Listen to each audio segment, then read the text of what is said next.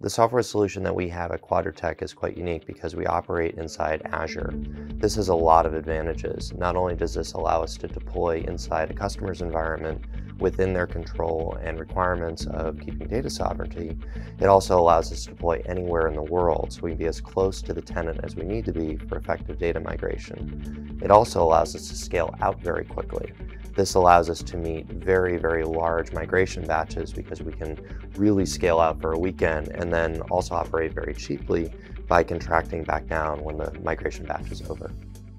The unique combination of software that we have here at Quadratec really allows us to both plan the migration and execute the migration.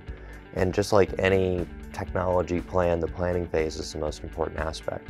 Using the Nova data allows you to very quickly inventory a tenant, understand what users are using, what they're not using, what external users are using, so that you can make a plan of the items that are going to move with Cloud Commander, but also a plan for the items that may not move, or sometimes org issues like administrators that don't map over to the other side.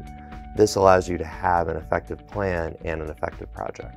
Because we write our own software and we deliver a lot of our solutions ourselves, this allows us to do feature enhancements very, very quickly with very high quality, particularly with our good testing team that we have here at Quadratec. So for example, if there's a new API that's available in Teams, we can very easily put it into our software solution and have it out in as little as 2 weeks.